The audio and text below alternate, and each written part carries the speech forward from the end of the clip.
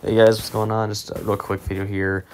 As you can see, Clash Royale has decided to take one more step in screwing over the level 1 community, so now past Royales are locked until you get to level 4. So as you can see here, when you tap on it, it just says unlocks at King level 4. You can't see it or anything.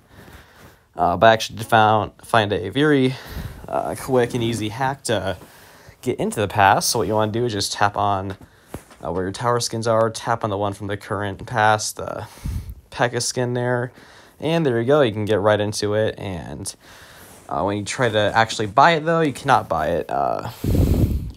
It's all grayed out there. You cannot actually purchase the pass, but the free items there, you can still claim them. So the chests here and the magic items you can claim, except when you actually go in and get the magic items, you can't get them either until level 4, so you can't get a legendary wild card, which you would get from the free pass. So you can't get any more guaranteed legendaries from the pass anymore, because you used to be able to get a free legendary chest at the end.